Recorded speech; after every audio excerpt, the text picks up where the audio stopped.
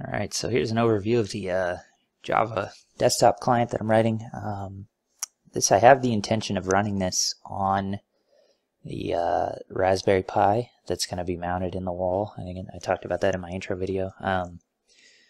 It's going to be, it does a lot, but it's going to be lightweight enough that it won't just kill the Pi. You know, it'll be able to run well on that. So some of these features, which I'll go into in a second, but some of these features I might not implement on the version that'll be on the Pi, but I haven't ironed out all those details yet. But for starters, it's just a, I'll show it to you. Here's the interface. Like I said, it's for the Pi, hence the giant navigation buttons over here. And that's as far as I've gotten with user interface. The rest of this is just temporary. So I have the cameras. This is my living room, the garage, which is a mess, and then our front driveway. I do want, there's a surveillance camera video, but these are actually capable of doing motion detecting and then email alerting, which I'm going to go into in a separate video because I implemented that. I wrote my own motion detection script for these camera feeds and or class for these camera feeds, and I thought that'd be an interesting video to go into, show how I implemented that. And then the layout's not finalized. It'll be something like this, probably bigger. These will probably be I plan to have 4 cameras total. I haven't bought the 4th, but maybe all 4 corners, something like that, because you got to remember this is going to be running on a 7-inch display. That's why I have these giant touchscreen friendly buttons over here. This garage view just has an open and close button that actuates my garage controller, which is something I'll go into later. It's just a Wi-Fi chip that has an in-out that controls a universal garage door opener.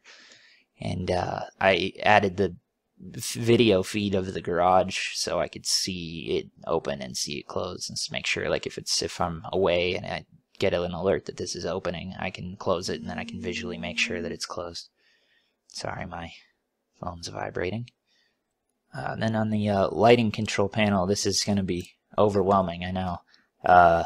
2 buttons, one for my office light and one for our living room light, which are the 2 that I have, the 2 circuits that I actually have installed in my house so far. These are the 2 I can control, and I'll go into how those work. Right now, I mean, these will turn on and off the lights. Interface wise, needs a lot of work, but I'm just trying to get the skeleton in place, and then I'll build a interface. And then our home theater stuff isn't implemented at all yet, so it's just a placeholder panel. But this is a general idea of the layout I'm going to use, but the real core of this system is how it works. So I'll go into the code a little. I have a command sender class that is making a URL connection with my web service, and it uses the syntax that I described in my other videos when I discussed the web service. Very simple.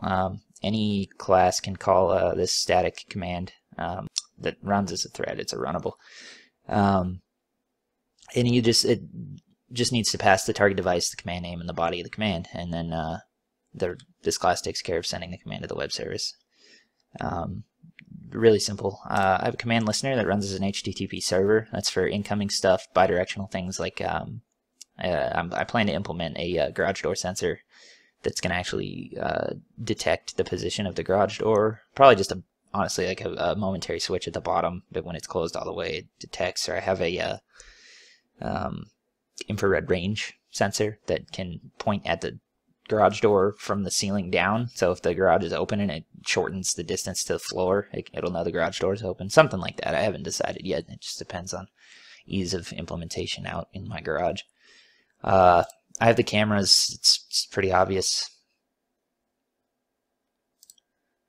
I'm going to skip over the cameras because it instantiates this single camera class, and it's got my same authentication passwords and stuff are in there. All that stuff's hard-coded, and that brings me to a point I wanted to touch on. I have a lot of this is not configurable. There's no way you could adapt this to your own home or your own devices or whatever without like a lot of hard coding, and that's going to change. That's something I'm going to do once I get it running for me.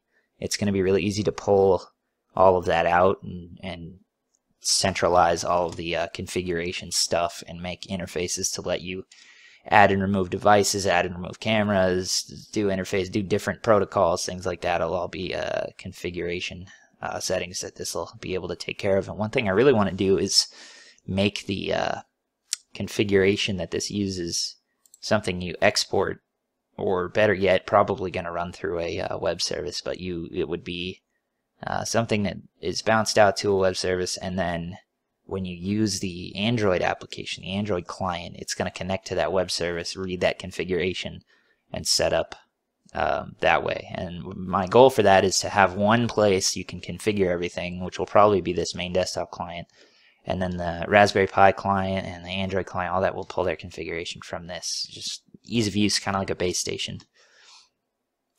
Skipping over cameras, I have a single camera class. It's just a single view, one specific camera. It uses the camera name to go out and get the that image feed I was talking about earlier, the JPEG feed, and it just does that repeatedly. And then I'm going to go into this more when I talk about how I did the motion detecting, but this uses a motion detection class that then can alert me via email if there's motion sensed.